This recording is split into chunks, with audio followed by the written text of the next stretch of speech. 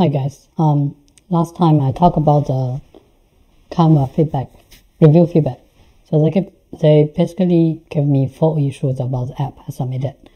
So the first one is the app listing description. They want me to short it because I think they didn't have a validation in the input field for this description, but in the design, from the design review, they asked me to shorter it to like less than 200 characters. And yeah, and another thing is this listing feature image of the app. Because some picture I scale it, which doesn't look very nice, so they asked me to change it as well. In the app details, I changed app description shorter, as you can see. And for the feature image, I upload 2 new images and delete the old image. So now it will look like this, as you can see here. So another 2 issues, one is for the text field, another one is for the spacing. I didn't notice they have a spacing design guideline before.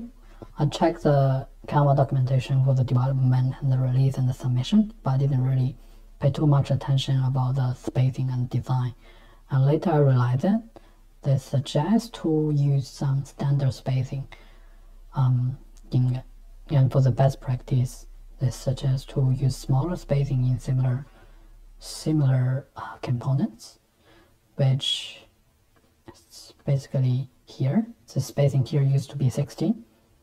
Now I changed to 8. And for this content for this label used to be content, now I changed to under URL.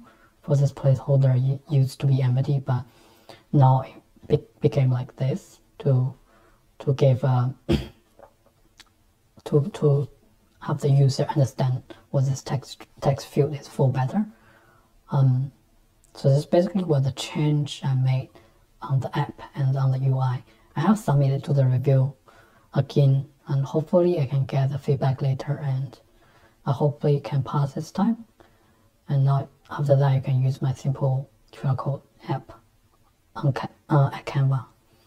So let's go back to the source code level. So I made 2 comments here.